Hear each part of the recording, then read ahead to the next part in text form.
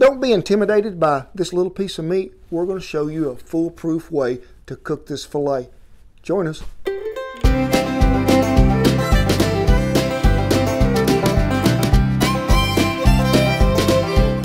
A filet. We've all heard it. Pretty expensive cut of meat and sort of intimidating at times to cook, I promise you. So, let's show you how to do it the perfect way. Doesn't take much time and you will be a hit. You can even do this for your first date. Have them come over, cook this steak for them. Hey, you just go ahead and buy the wedding ring because it's going to be over after that. With a 6-ounce, 1.5-inch thick filet, I seasoned with our original Red River Ranch. But you can use anything you got. Salt, coarse ground black pepper, and salt all the way around the edges, both sides really well. I like to put it in a little bag, set it in an icebox, let it set about 2 hours.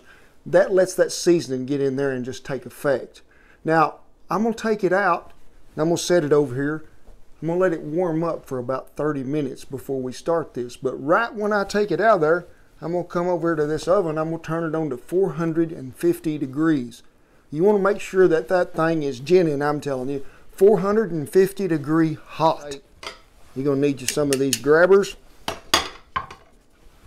1/2 tablespoon of butter. And just a splash of a canola oil. I'm talking just something to give this cast iron skillet just a little lubrication. We're fixing to preheat this skillet and we're going to go to work. Let's light this. I'm not used to inside the house mechanisms. Turn that thing up on high. We're going to start the watch because we're going to let it preheat about 2.5 to 3 minutes. Then we're going to put the oil in after it's hot. You put it in there now, it'll smoke it maybe before it gets done. So pour a little oil in there just for the lubrication. It don't take much. Give it a little slobber around there to where you know everything's covered. Take that filet, set her right there, start the clock. 2 minutes each side, top and bottom. Then we got to sear them edges. Folks, we've been in there exactly 2 minutes. That's what I'm after. See that color?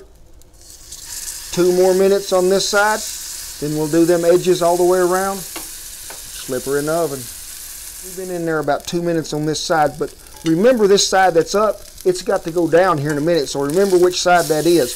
But we got to sear these edges. We're going to let them go about a minute all the way around so we can get that color on there. The very first side that we seared, you have to remember when we get to here, is turn that down, because we want that to be back on the bottom again. Turning this out, slip it in the 450 degree oven, center rack with that little slab of butter. About 2 minutes, folks, and we'll be there. According to this here fancy gadget, it's been in there about 2 minutes, so it's time to come out. And whoo, it smells good and it is pretty. Now, we're going to let this thing rest, as you probably all know, but to let it rest, we got to take it out of that piece of hot cast iron, or it'll just sit there and continue cooking too much. We're going to let that rest about 5 minutes, because when we cut that thing, I want all that stuff to stay in there. I'm getting hungry. Come back here in about 5 minutes, we'll eat. This is what I've been waiting on. I've been craving me some beef, so let's see. Whoa, look at that. That is what I'm after. And I'm going to check it to make sure it's good. Yep, this thing ought to cut like butter, and it does. And this is what I would call rare. He done died once, I ain't going to kill him again. Now, if you're wanting to go maybe to medium rare, leave him in that oven about 2 more minutes. That's all you need. Don't cook a filet ever past medium rare. You're wasting your money. This is